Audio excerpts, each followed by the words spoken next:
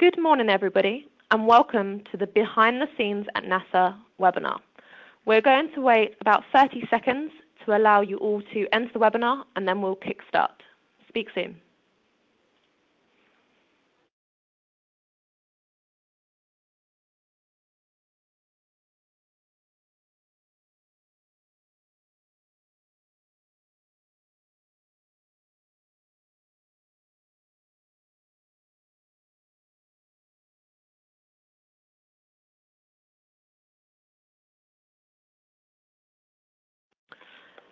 Hello, everybody, and welcome to the Behind the Scenes at NASA Launching an Organic Media Empire webinar. For today's webinar, we have two expert leaders joining us to share their knowledge and answer your questions.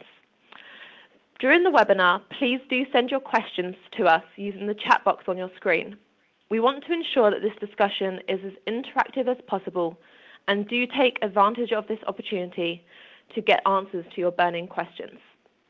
Before I introduce our panelists, I would like to quickly note that this webinar is in association with our Brand Marketing Summit New York on October the 24th to 25th. We'll have over 400 marketers coming together to discuss everything from content and storytelling to omni-channel integration, personalization, and attribution insights. I will be sharing further details about this after the webinar, where you can also meet Opal, who are presenting today. So to begin, I'm going to introduce, we have two fantastic speakers from NASA and Opal, but I'm going to head straight over to Brian Rhodes, who will make the introductions himself and kickstart our webinar. Brian, over to you. Well, thank you very much, and welcome everybody to, see if I can get my slide to advance there, and welcome everyone. I'm really excited to be here today, and thank you so much for joining. Today we're going behind the scenes with NASA, and over the next 45 minutes we will look at some of the programs and missions, but also get a better understanding of the storytelling that goes on at NASA, communications at NASA, what it's like to work there, how are they structured, and what's the amount of work being done to bring those stories to life across media, across channels, and really across the screens through which we view the world and nowadays the universe. So I'm Brian Rhodes with Opal, and I'm thrilled to be joined here today with Ashley Edwards from NASA. Ashley is a communications integration manager at NASA HQ, and Ashley, you run a team of NASA communicators. Your team, the Human Spaceflight Communications Team. Have I got that right? Sure do. Awesome. Well, and I know we're going to get into this quite a bit, but your team is responsible for human spaceflight. Is that correct? Yep, that's correct. Cool. Cool. And I'm Brian Rhodes with Opal again, and I'm going to help us move along here today.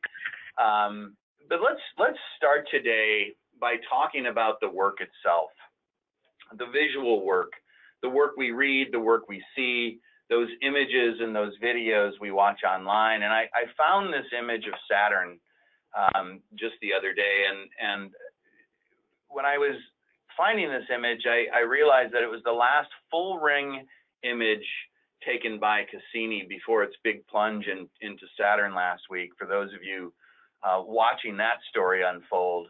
And I'm using it because it's stunning, first of all. It doesn't even look real, and I really hope it comes through in full resolution on the webcast. But it's really just a small example of the work that's being done at NASA. And it's the work from the engineers to the scientists to the administrators, and it's always world-class. But how does the general public, how do we know about all of this work? How am I, just as the normal global citizen, how am I able to follow and learn about these missions? Well, we can thank teams of NASA communicators, teams like Ashley and her team and others like them that create and produce the animations we love, the mind-blowing Hubble images, and those videos of high-fiving NASA controllers. We know about these incredible missions through storytellers, through the storytellers of the NASA communications team. And as we started to put this webinar together, I got to work more closely with Ashley and her team. And in one of our sessions, she shared her team's mission statement. And not to steal her thunder here, but it really struck a chord with me. And it's simply put, to connect the world to America's space program. It's simple, it's clear, it's very noble, and it's honestly one of the best examples I've seen of a mission statement, frankly, for its clarity and its simplicity. But the mission statement is simple, yet there's nothing simple about the NASA missions themselves. NASA missions are complex, but the simplicity of the team's mission statement also hides the complexity of the storyteller's mission. The challenges of campaign strategy, plotting out narratives, capturing those missions, and then really producing the world-class content that we've come to expect from NASA. And really just notice the Journey to Mars graphic here that I've shared. It's telling the NASA story, but this too, as you can tell, is a very complex story to unpackage and tell. So complexity, let's focus on that word for just a moment longer, complexity. Increasing complexity is all around us, not only for the engineers at NASA, but for all of us in the work that we do each and every day. And part of my role at Opal is to study and research the complexity facing Opal's customers like NASA, and then work with those customers to better manage their complexity. So real quickly, I've got a demonstration here that I think a lot of you will resonate with, and it's essentially the complexity of a business having needs and wanting to manifest those needs out into brand experiences, to bring those business goals to market. And normally how you do this is you hire marketers. You hire communicators, and you have them translate those business needs into those brand experiences. And another step that you also do is you put them into their roles, right? You put them into their regional teams, their creative teams, et cetera, and you kick off this process with communicating those needs to one of your teams, and so far so good. It cascades from there. They're sharing the brief. No problems thus far. It hits a little bit of a snag with what we'll call our friend Bob here, but Bob's overworked and he's essentially harmless, and we'll just continue the process going until we reach Team C at the end. And Team C is upset because we missed their sister organization, Team D. Meanwhile, the business just sent through a change order request on that brief. It lights up the organization again. Our friends in Team D are still upset. That cascades through and ripples through the organization. We finally update the business. The business isn't happy with what we've produced, and the process happens over again. And really what happens here is the brand experience and the ultimate business strategy suffers because of this complexity. Let me look at this one quick other way here before we get to Ashley. Let's break this down and look at the volume. And it's trying to manage things going on at once. And it used to be we had one channel, we had one campaign in market, we had one audience, and we were able to manage that time and that volume of work accordingly. Today, however, we have multiple channels, multiple stories, multiple campaigns, and multiple audiences, which really leads to the fragmentation of attention. Another way to break this down is trying to stay organized and creative through the process here with your documents, with your spreadsheets, with your PSD creative files, with PowerPoint, et cetera. And all of these documents are unrelated, they're fragmented, and it's awfully difficult, as we know, to stay motivated, organized, and creative through this process. And then finally, it's the process itself, and it's staying aligned with your other teams that are across your organization. And it's, developing micro briefs and mini briefs to develop ultimately these other user experiences, whether it's your mobile app, whether it's your website, your social channels, et cetera. And this is painful and dangerous because it's tough to stay aligned in this environment with this process. So this is why you're suffering. It's the time, it's the work, and it's the process that a lot of us in marketing are going through. So now imagine if there was a visual platform designed for marketers, and this is Opal, and this is how marketing gets done. Opal is a visual collaboration platform purpose-built for marketers. You're going to see more of this with Ashley's demonstration here, but it's really how some of the best brands in the world are orchestrating and running their modern brands. So with that, let's pass the baton and let's get over and see how NASA is accomplishing a lot of their tasks, and how Ashley is going to market and running her team with just some of the incredible stories, Ashley, that your team puts together. Ashley, welcome to the webinar, and we're going to pass the screen over to you, and you can start your presentation, please. Thanks so much, Brian. I'm just wondering if you can see my screen now. I think I accepted it. Want to make sure I did. Yeah, we're all good to go, Ashley. You're good to go? Okay, great. Well, because Brian and I handed off with the same NASA symbol, we wanted to just make sure. So I'm so happy to be here. My name is Ashley Edwards, and I'm the Communications Integration Manager for Human Space Operations. I'm here at NASA headquarters in Washington, D.C., and as I said, I'm just absolutely thrilled to be here today with you. Let me advance my slides here. So the first thing I wanted to share with you is really what the vision is for my agency, because I truly believe that any communications has to start with a firm understanding of who you are, your corporate, or in my case, federal agency, your vision. And so for us, for NASA, our vision is to reach new heights and reveal the unknown for the benefit of all humankind. And what we always talk about is if you can't figure out that something that you're working on fits in at least one of these categories, you're probably not working on the right thing. So for us, this is really all encompassing, and we always want to make sure that we're pushing the boundaries, that we're learning something new, and that we're making sure to bring it to humankind in general. More specifically for my particular team, and Brian touched on this, my team, our mission statement for our group is to connect you to America's space program. We want it to be something that you understand, that you can feel a part of, and especially for the U.S. citizens. I mean, they're the taxpayers. They pay for this program. We need to be transparent and make sure that they understand what we're doing with their money, with their investment, and that we share the ups and the downs with them.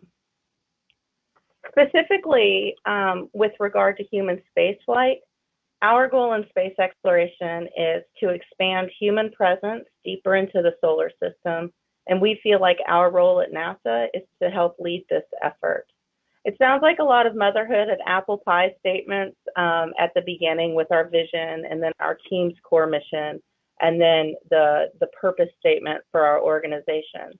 But I find that it's very important to be grounded in these areas, because that's going to help you set the tone for all of your communications activities.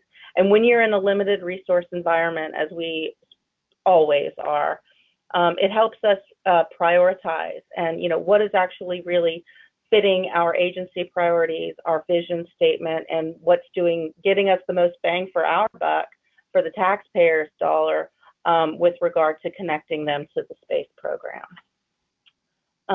The good news is we have some of the best shareable moments on and off the Earth. We don't have to spend a lot of time trying to figure out what to talk about. The content is amazing. It's one of the best jobs in the world because of that. Every day we're doing something that just kind of blows our mind. And so to be in a position where we're constantly communicating about these, it's nice when you've got a subject matter that is exciting. This particular picture right here, it always gets incredible engagement. It doesn't matter how many times we show it. And this is Bruce McCandless. He's doing the first untethered spacewalk, and this happened in 1984. But people still get pretty inspired by it. But it is complicated. Here within NASA, we have 4 mission directorates, and that's aeronautics, science, space technology, and human spaceflight. I'm in the Human Space Exploration Organization. I'm not going to go through all of this, but there are 10 centers. Each of these centers have multiple programs. Each of the programs have multiple projects. We have partners in the U.S., abroad. Some of them are international. We have industrial partners, and we've got a lot of partnerships with the new space, emerging like Orbital and SpaceX, Sierra Nevada, Blue Origins. Those are all very exciting to us. And we have audiences spanning all ages, all over the world. So we always say the struggle is real with regard to how complicated it is for us to get aligned. One of the things that I was asked to talk about is kind of what keeps me up at night, and that's easy. It's integration. It is the key. It is our goal. It definitely keeps me up all night. However, when we do it right, it's what makes us so recognizable and remarkable. And what I mean by integration is making sure, I'm just going to slip back a second, making sure that all of these different organizations and groups are focused on the right things at the right time. And then of course, you could probably recognize the thing on the left is from The Martian, which we were so excited to get to work with Hollywood on that movie. But on the right, that's astronaut Scott Carpenter in 1962.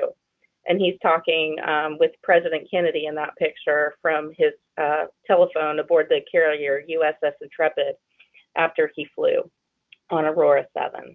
So we have, again, just great historic content and future content, but making sure that we're communicating it is definitely our biggest challenge.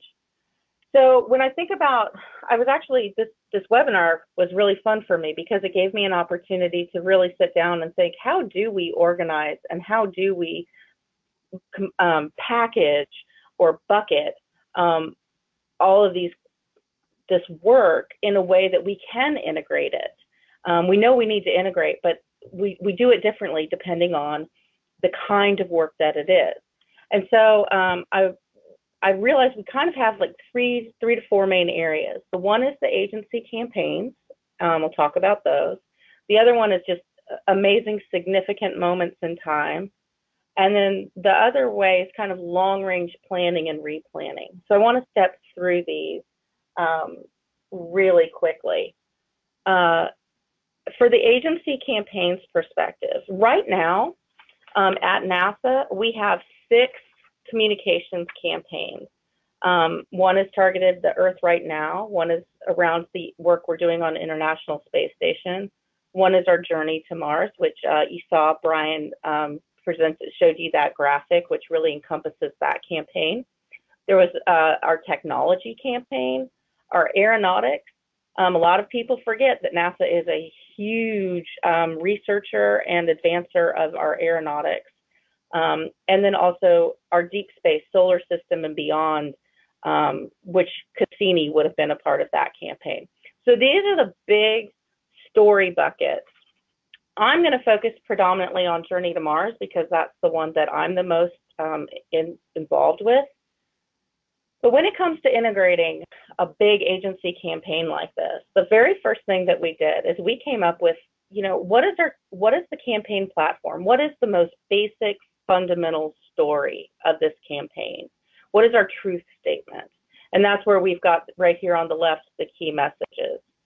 The next thing that we did as an agency-wide team is come together with some designers and say, what is our brand identifier? What is our hashtag? What are our colors? What are our fonts? And just this isn't going to be new to anybody in marketing, but just really getting a designer toolkit together. Because as you remember from the previous slide, we have multiple people, multiple programs across many states and internationally, which is not uncommon for either a major company or a major agency. But making sure that everybody's working from the same creative palette is really important when it comes to being integrated and showing visually and in your messaging consistency. Then we had our multimedia products. So we basically had a downloadable catalog with all of the products that anybody could download to get that product itself, like a poster or something, or to give them kind of something to flip through to spur some creativity if they're working on something that they're just trying to get some good ideas. And then finally, you'll see in the bottom right is what looks like a bunch of green lines across. Well, that's actually Opal.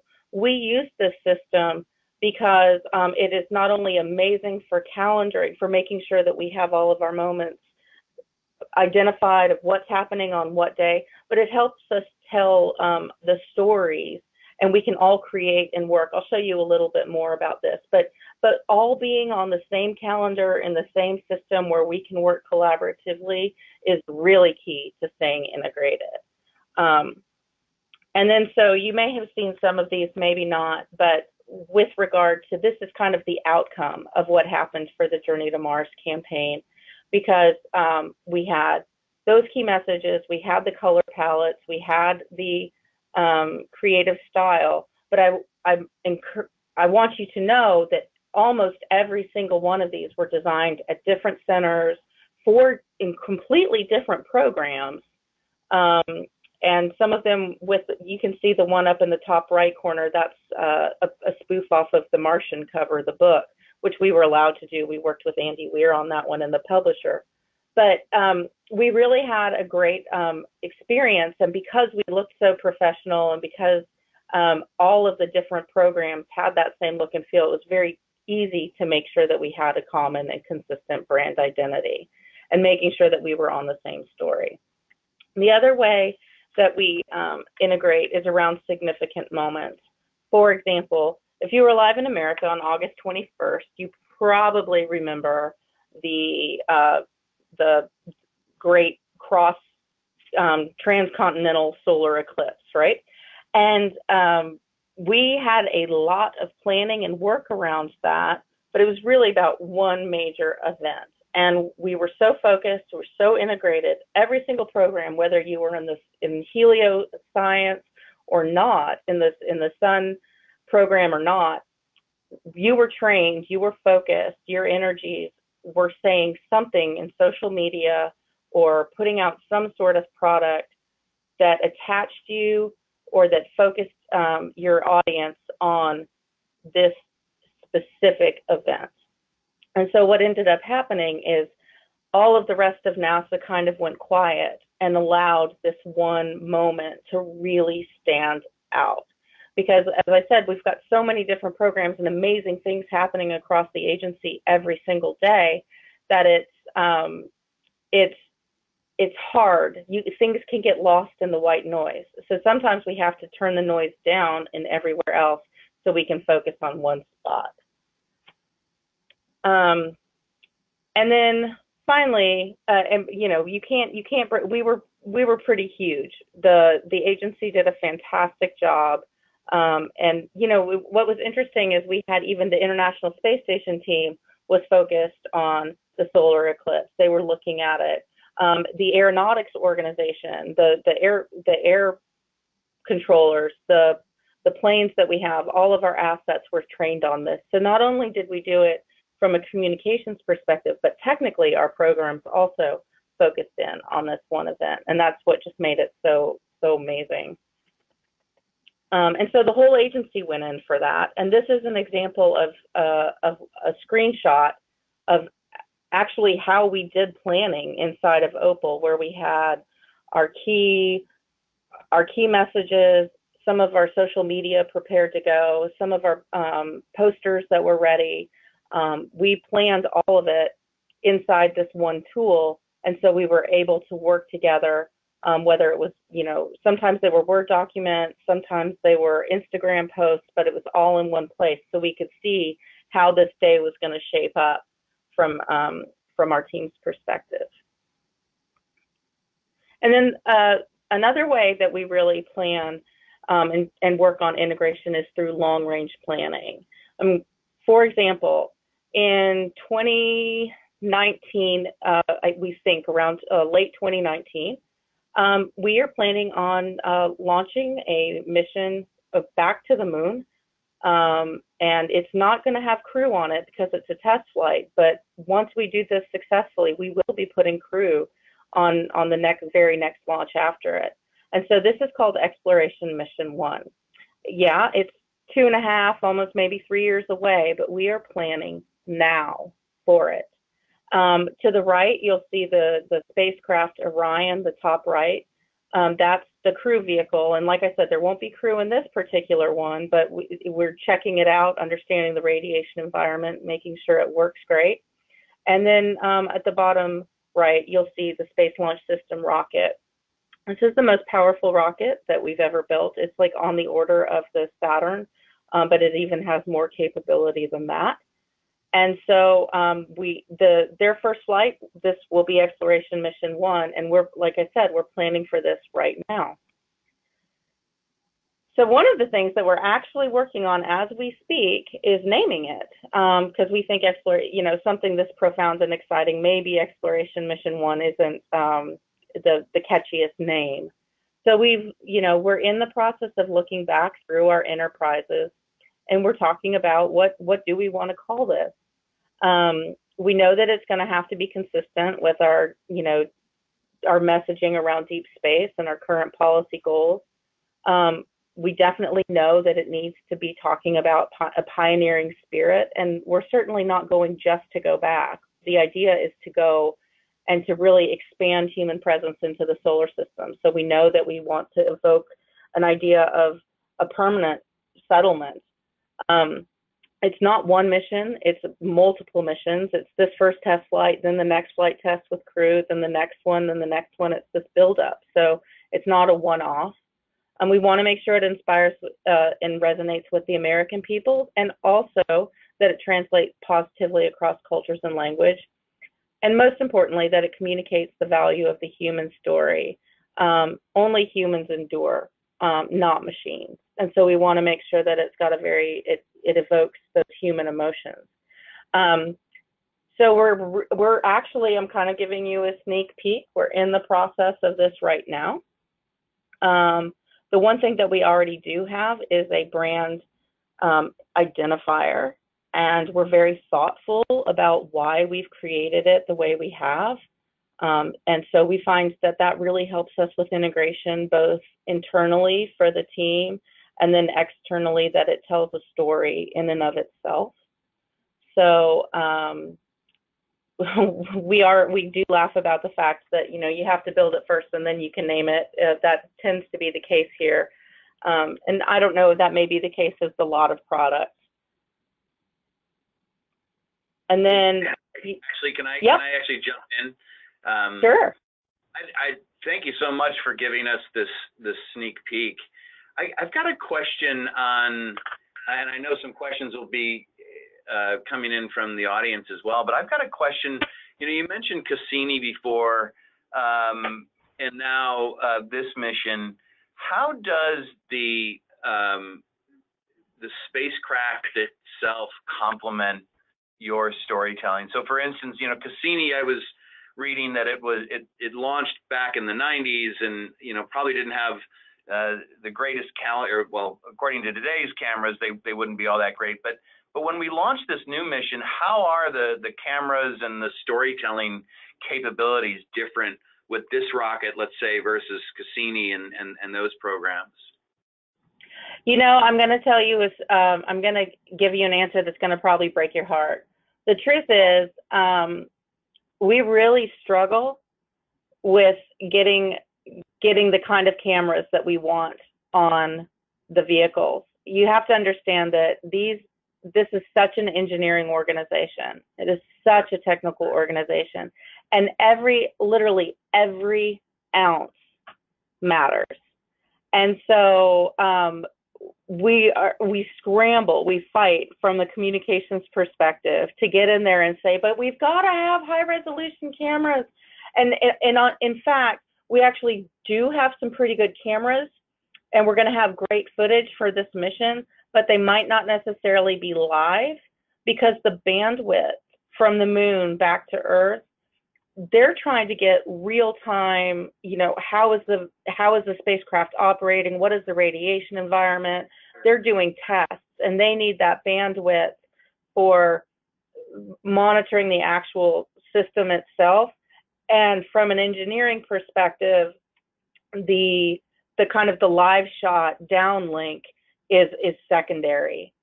Yeah. From their, for the way they look at it, they're seeing ones and zeros, and they can see a whole picture out of it. The data that they're getting back that's pouring across their screens, they can see what they want to see out of it. It's not an image, but they can visualize it.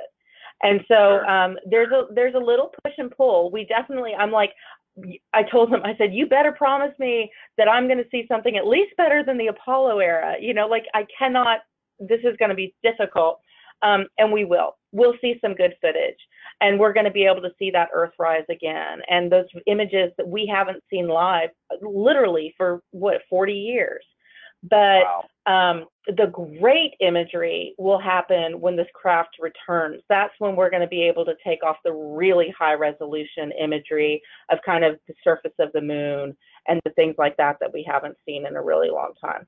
So, of course, as the comm person, I want to run in there and be like, I want this thing tricked out with the best cameras, and I want them to be remote control, and I want full bandwidth. And they're kind of like, no, you can't have that. I think they're short-sighted. No, I'm just teasing. But yeah, we do think about that up front. Is how do we bring, going back to our original mission, to make sure that we can connect the world to America's space program? Well, how do we do that? And we know that visually, it's so important to have those iconic images come across. That's a long-winded answer, but it's a struggle we're still in the middle of, so I'm kind of passionate about it right now. Cool. Good. Thank you.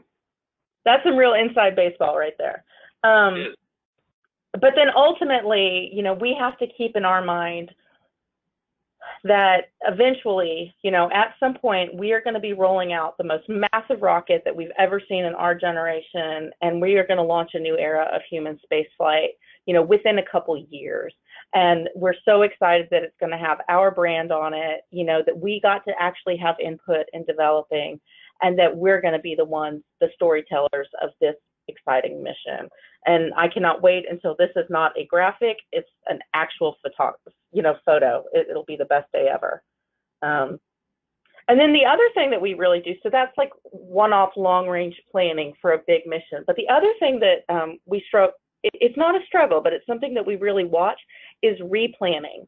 For example, we have some events that happen every year and a half, every 17 months, that kind of thing. For example, the Martian New Year, there's a place in Mars, Pennsylvania. It's a town called Mars, Pennsylvania, and they celebrate the Martian New Year, which occurs about every 687 Earth days. So it's not like, oh, it's February, let's prepare for Martian New Year. It's about every 22 months. And we love supporting this little town. They make a big deal out of it. And but because we do the Martian New Year every 22 months with them, we want to make sure we're repurposing materials that we've used before, but always keeping them fresh. So, because we know it's coming, it gives us an opportunity to test new ideas. For example, at the Martian New Year in 2017 and this year, that was one of the first times our team really put together an Instagram story, because it was kind of a new thing that people were doing and we wanted to give it a try. So because it's the replanning, you can sort of take out what you've done last time, dust it off, freshen it up, see where you can push, new technologies, or see where something's happening for the first time, and kind of reinvigorate your team. And it's also an opportunity to really let people try new things and be creative for the first time, and kind of unproven or untested technologies or methods. Another thing that we're looking at replanning a little bit is our partnership with Peanuts. You may or may not know that, but NASA has a long history with Snoopy. As a matter of fact, our highest award that we can give somebody in NASA is an astronaut award that they give to someone that they think has supported human spaceflight, and it's called the Silver Snoopy. But the Silver Snoopy and our relationship with Snoopy has kind of looked the same and been the same since Apollo. And we're now in communication, talking with the Peanuts organization to say, how can we make this new? How can we replan this so it means as much and it honors the legacy, but maybe has a freshness to it. So those are some of the kinds of areas where we do some replanning. Real quickly, this is kind of the nuts and bolts. How does our team do it? We really actually do use this tool called Opal. It helps us streamline our top communications priorities. It's a shared calendar. It helps us collaborate on events. You saw that we're in that picture view of how we were planning the eclipse.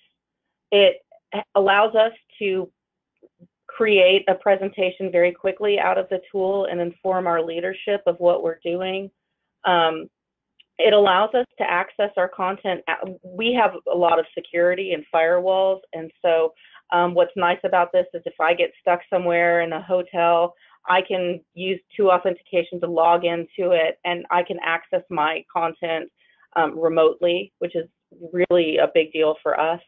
And again, it allows us to plan and also look back in time at what we've done in the past and help us replan for long-range events.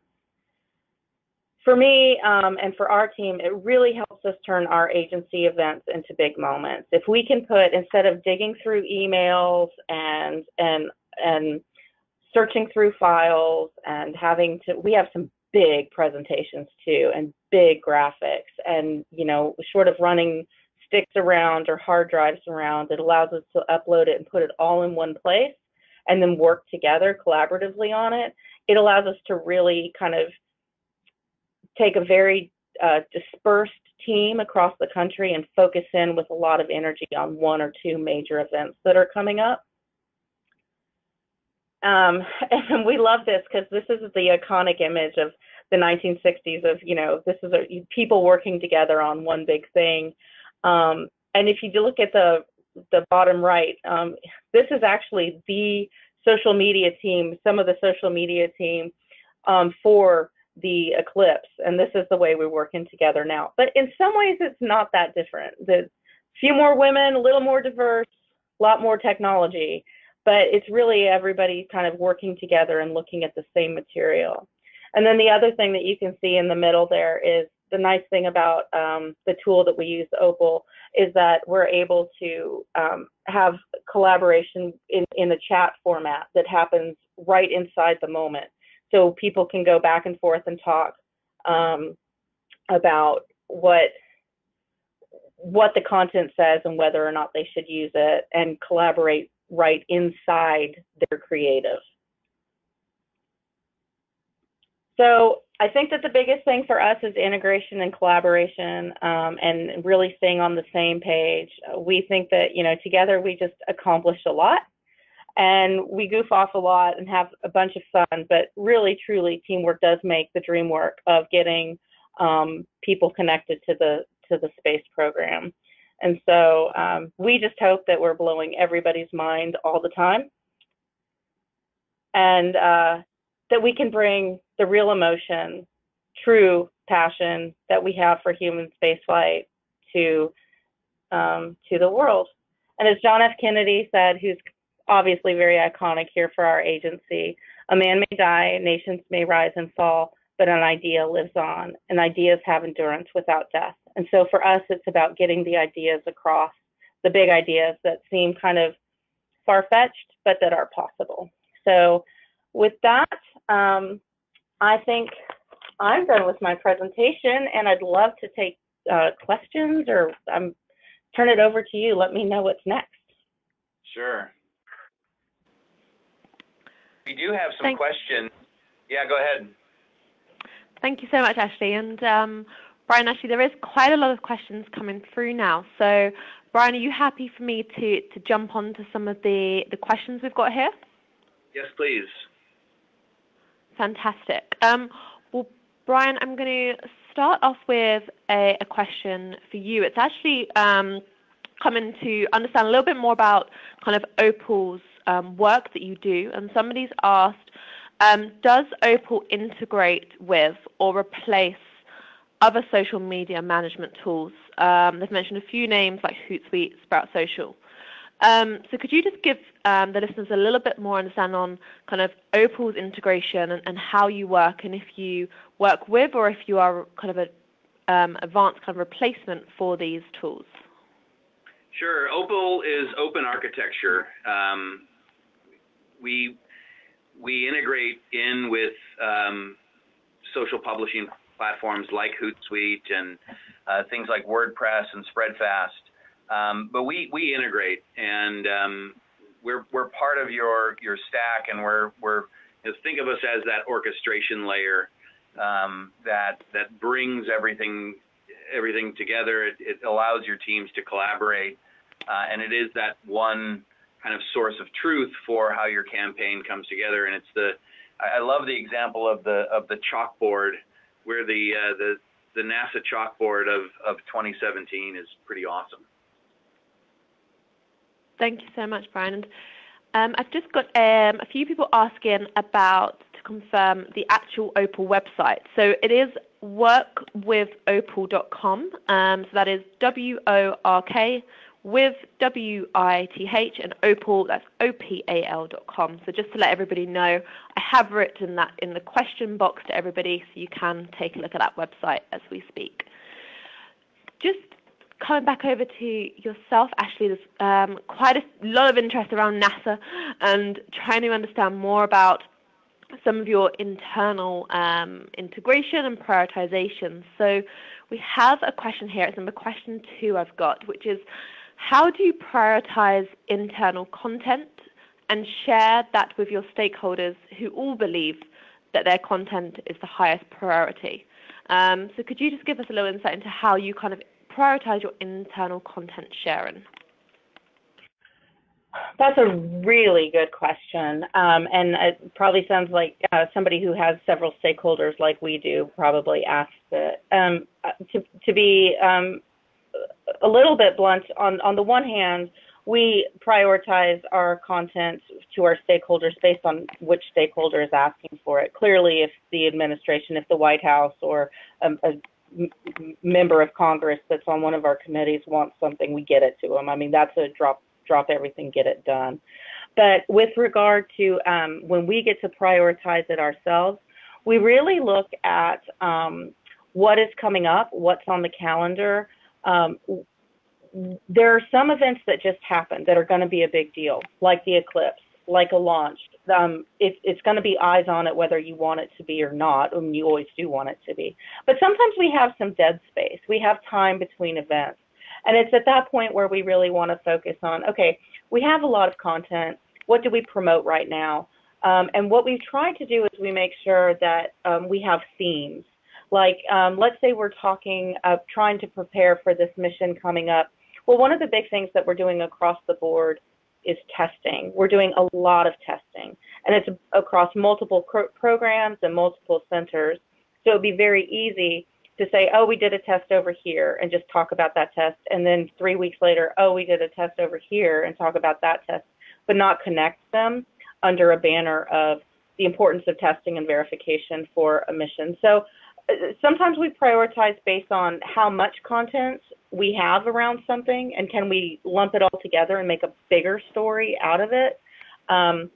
Sometimes we prioritize based on just what's coming up, and we need to make sure that we're talking about this at a certain time. I hope that's answering the question. We do have a lot of stakeholders.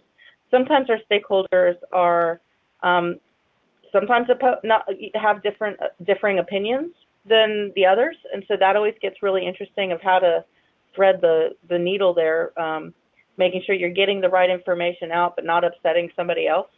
But the nice thing is that's the political appointee's job. We really are very, very focused on the public and making sure that we're just as transparent as possible. I think around transparency, some of our biggest challenges are when there's a failure or when something doesn't happen quite as planned. It's, from my perspective, it's always exciting to share with people. Look what happened. This wasn't expected. Didn't go the way we thought. Here's what happened. We want to really be open about it. But, you know, sometimes that can be a challenge too, because we don't always know what happened right at the moment. And so there's a tendency to say, well, don't say anything until we can be absolutely sure. And then that gets really challenging as far as how to prioritize what to say when. I hope that answered the question. Brilliant. Thank you so much. And I've got another question come here from Kristen Jones, and I'm going to open this up to both yourself, Ashley, on maybe a couple of kind of top tips, but also come back to yourself, Brian, on kind of how Opal is, you know, helping brands to do this. And the question is quite broad, so hopefully we can pin down just a couple of kind of top tips for the listeners. The question is, how do you ensure continuity and consistency across all of your networks, channels, and accounts? So I know you suggested earlier, Ashley, a little bit around how you work with Opal to really streamline and ensure that continuity. But Brian and Ashley, is there any kind of further comments there that you want to make around, you know, really ensuring and letting these brands know that are really struggling with consistency, you know, to how they can really start to bring their business together and start to create those interlinks between those channels and accounts, etc.?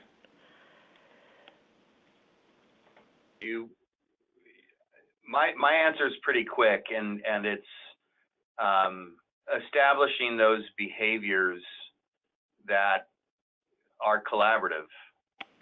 Just ensuring that you're meeting and you are facilitating with those stakeholders as much as possible, and that the lines of communication are open, and that you establish these routines. And it could be as simple as, you know, every Monday you have a strategy session where you all align, and you just start to build those habits and those behaviors, and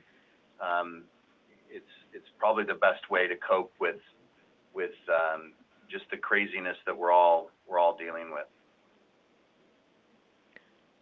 Fantastic. I absolutely agree with that. I think, if you don't mind, I'll just jump in. I completely agree with the behaviors. Knowing your, I don't want to say chain of commands, but in a certain way, knowing your protocols, who needs to see what, when, at what point. But I also think it's, as a part of that, getting your truth documents together, your source documents. What are your key messages? What is your brand identifier? What is your look? What is your that top level narrative? What story are you trying to tell? I mean, getting that figured out up front and getting buy-in from your entire team. This is what we're trying to tell. This is the emotion we're trying to convey. This is the look that we're going for. And solid, clear goals that everybody can repeat. I mean, in everybody on my team has our key messages posted in their workstation. And what that really does, I think, is allow people the freedom to create, because it sounds limiting, but what it does is you don't have to worry anymore about what am I supposed to say, what am I supposed to do, how is this supposed to look. You know all of that, so you can really start collaborating because you're working off the same page. And then, like what Brian said, when you have those behaviors set, it's at this meeting that we're going to talk about these things. It's not just so freewheeling. There has to be, it's a creative process, yes, but there has to be rigor and structure in it. Thanks so much. And, you know, a lot of these things when it comes to, you know, putting out great content, and obviously with your role, there's always that kind of underlying pressure of, you know, goals, KPIs, you know, measurable goals. And we have somebody here asking, you know, within the comms team at NASA, is there any kind of specific measurable goals that you're, you know, constantly, you know, trying to work towards? Yeah, they're probably not as rigorous or as defined as like we do have metrics. We do watch numbers. We do that. But success looks different depending on the type of event. Sometimes, some people will say, "Oh my gosh, we did this presentation and thousands of people saw it." Okay, but how many people did that actually affect? How many people did it change their life, or did they decide they wanted to go do further research, or did it have a better day? So output and outcome are kind of always a balancing act. You can count lots of things, but if you don't know what you're counting them for or what you're trying to achieve, I think it's just a numbers game. So for us, what we really focus on is like, okay, this is a big event coming up. Let's see if we can push our Instagram account to that 1 million mark. Or, it's almost more short-term goals that we give opportunities to really push towards those things, see what works and see what doesn't work. So we're constantly tweaking and doing some feedback. We do really track how many schools that we visit or students that we talk to, because we really want to make sure that we are spending the taxpayer dollar wisely and are investing in our future, which are our children. So it's easy to spend those resources on fun, big, splashy outreach stuff, but at the end of the day, it's really getting into the classroom that is probably the most meaningful. So some of those things that we know that we're trying to track, we track very closely, but we don't have, at least my team, I don't impose, you have to count every hand that you shook, or we have to add up however many likes we got, because I find that has limited, that gives me limited information, if that makes sense. Absolutely. And I think we've got time for about 1 to 2 more questions before we kind of just come to some final thoughts and any kind of lasting comments from both yourself, Ashley, and Brian. And I've just had one kind of other question, Brian. I'm going to just come over to you for this. And someone's asking about kind of the integration of how do you reach out to non-marketing / communication members for content. So working with people outside of those departments around content. And they've asked here, do they have the ability to contribute in Opal, or do the members of the Marcom team collect the stories? So I don't know who wants to jump in here, but I guess it's just looking at, do other teams get involved in this within Opal, and or has this happened with other brands? Yeah, absolutely. I can answer that real quick. And Ashley kind of mentioned this before, is that there's a presentation capability within Opal that's incredibly useful. And when I ran my team, I ran marketing at Intel for a long time, and I would use that presentation capability to communicate everything we've just done and decided on and approved. You can wrap that up into a presentation that you can send to stakeholders both in and outside of Opal. And there's one example of a customer that we have actually that has a lot of celebrities that they are working with, their Instagram accounts and those types of things, where everything is planned and orchestrated within Opal, and that celebrity then is sent that presentation that's an interactive presentation where they can approve or comment on that particular photo. Let's say it's an Instagram account, where they can just approve or send that back from that presentation, so that they are completely comfortable with all the communications going across their Instagram feed. And some of these are pretty finicky celebrities that we all know. And that's how I would answer that question. It's a good question. Fantastic. Thank you so much, Brian. I'm just going to quickly finish off with one last question, and that's somebody asking around, how do you handle the shift in real time that we see across social? So obviously when it comes to really trying to work content in a real-time basis, is there, a strategy in place for that, and how does this kind of change things and change your approach? Ashley, I'm going to give that one to you. That's okay. So So is it, let me re-ask the question to make sure I understood it correctly. That is how to keep up with the latest on social media? Yes. So how do you kind of handle the shift in real time on social media? Exactly that. I'll tell you, that's the $1 million question, right? It changes so quickly. One year this thing is the coolest, the next year nobody uses it anymore. So one of the things that I do is make sure I'm hiring really young, awesome people that know social media.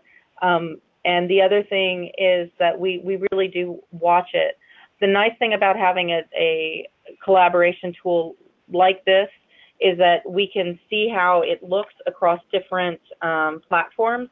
So if we want to take the same concept and then we target it, because social media, at least generally, different channels or different platforms tend to sort of collect their own kind of audience, right? Some are younger channels, some are older channels, some allow for more discussion, more background, some are just a quick picture or just a flash, right?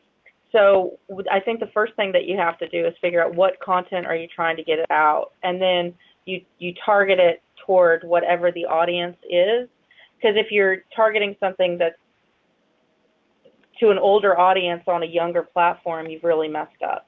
So, but those platforms move, right? Facebook, when I started playing around in Facebook, what was it, 10 years ago or something? I mean, it was just us kids, right? It was really young. Now it's like, that's how I connect with my grandmother. So you just have to stay on top of it. I don't know what to say. I wish there was a magic answer. I wish somebody would just like put out the social media quarterly of like what's happening on what channels and what to look out for, because channels will pop up or platforms will pop up and people are using them, and I'm like, I don't even know what that means. And I try to stay really on top of it. It's not my personal area of focus, but you really can't do outreach, communication, or marketing without it. Maybe the person who asked the question has a better answer than I do, in which case I'd be happy to listen. It is truly one of the greatest challenges. I will also say that we at NASA are really trying to change the way we do business. When I started, it was all about press releases and web stories and long form kind of documents and reports. And now it's like, if you can't get it done in 15 seconds, nobody's going to pay attention, which has its real downsides sometimes. But we probably spent 90% of our efforts on traditional media, print media, press releases, and just a little bit. And slowly we're growing our social media and kind of pulling back on some of our traditional media, which I would, web stories and newspapers and, call outs to reporters. Frankly, most reporters, most media, they've really cut back their science beats, things like that. So we're realizing that we can go direct to our target, which is the general public, which is the, consumer of their information through social media. I'm staying on top of it. Of what's the coolest, latest trends today? That's a constant battle. Thank you so much, Ashley, and a lot of positive comments coming through for today's webinar. Brian, any lasting comments before we say farewell and thank you to everyone listening today? Just thank you so much, and thank you, Ashley. I've had a blast putting this webinar together with you, and thank you all for joining today. Thank you so much. And again, thank you, Ashley. I don't know if you have any lasting comments, but it's been an absolute pleasure having you on today's webinar. I've loved it. Thank you so much for having me. Thank you both. Well, thank you, everybody that is on the webinar today. We're kind of let Brian and Ashley go now, and thank you for their time. I can see a lot of thank yous and fantastic webinars coming through on the chat box, so we really appreciate that. We will be getting the recordings and sending them over to Ashley and Brian for approval, and hopefully we'll be able to share those out as well. My name's Hayley at Insight Group, and I'm going to let you all go. but I hope you get a good chance to recap your learnings today to the team and also get to come and join us in Opal at the Brand Marketing Summit in New York. Have a great day, and we'll speak to you and hopefully see you soon. Bye. Bye-bye.